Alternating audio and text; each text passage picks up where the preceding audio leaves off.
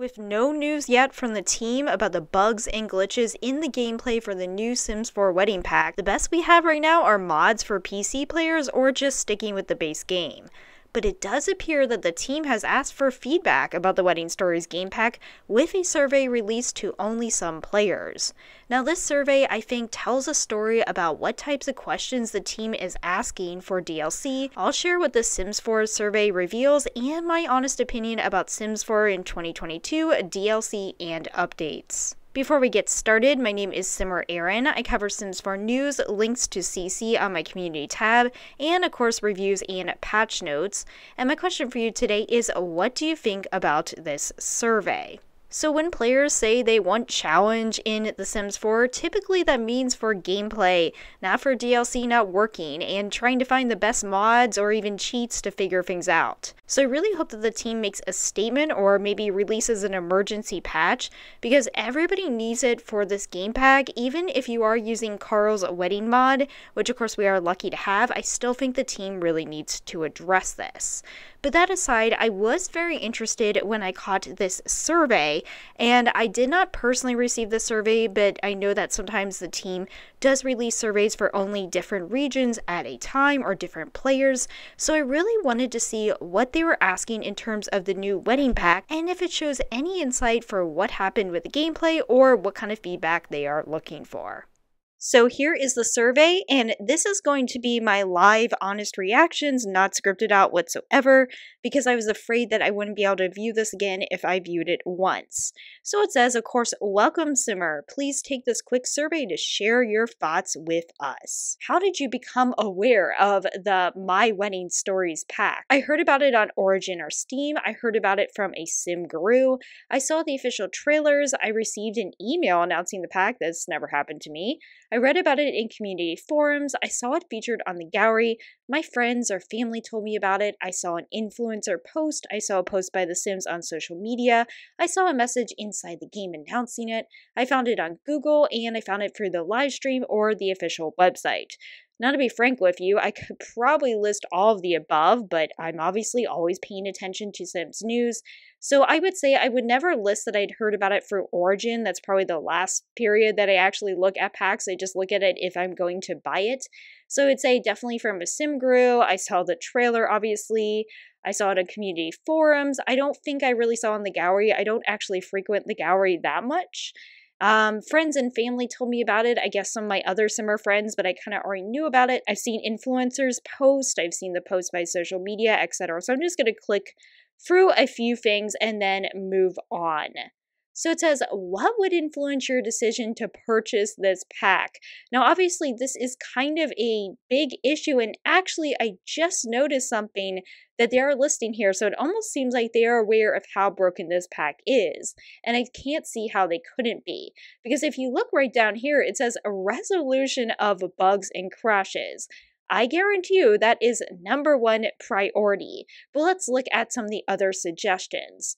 So nothing further I already plan to purchase, or you could also say, I guess nothing I won't purchase the pack, playing with recent scenarios, seeing a trailer or pack gameplay, being able to try the pack before I buy it, which you know they have been doing those basic trials for some older packs, so it'd be really interesting if they did that for newer packs. I never thought they'd consider that, but I think that actually could be really positive.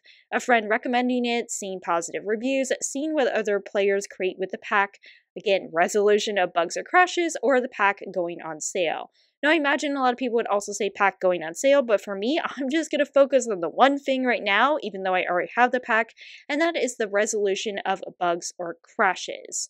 So now that I'm seeing how this is worded, I believe that this survey is actually intended for people who have not purchased the pack, so I guess I'm messing up their data, but that would explain at least why I didn't get the survey. So it says, which of the following scenarios have you played with? Power couple, honeymooners, or engaged in conflict. Now, I've got a confession. I've never really cared that much about scenarios, and I have not played with any of these scenarios. Let me know in the comments below, have you played with any of these scenarios? Are you enjoying them? Do you recommend me giving one of these a try?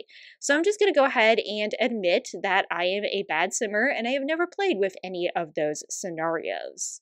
Compared to base game weddings, what have you heard about the My Wedding Stories pack weddings?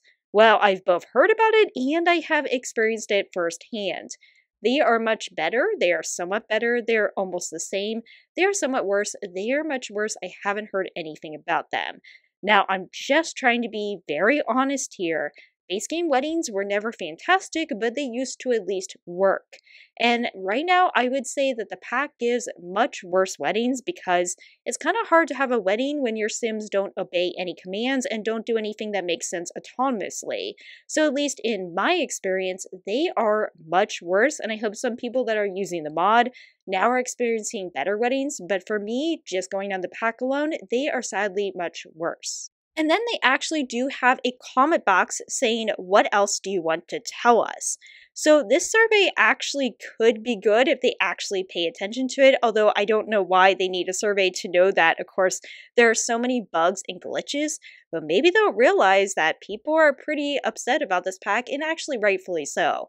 I think sometimes the Sims community kind of exaggerates about things at times, but I don't think that saying that this pack really doesn't work the way it is exaggerating. It's just being frankly honest. So, what else would you want to tell us? I would basically say, you cannot release packs in this broken state. It's completely wrong. It's unethical. If packs are broken, they should be pushed back to a further date. Beautiful assets don't make up for a pack that doesn't work. And if you're on console or just not unable or don't want to use mods, it's not even a recommendation for you.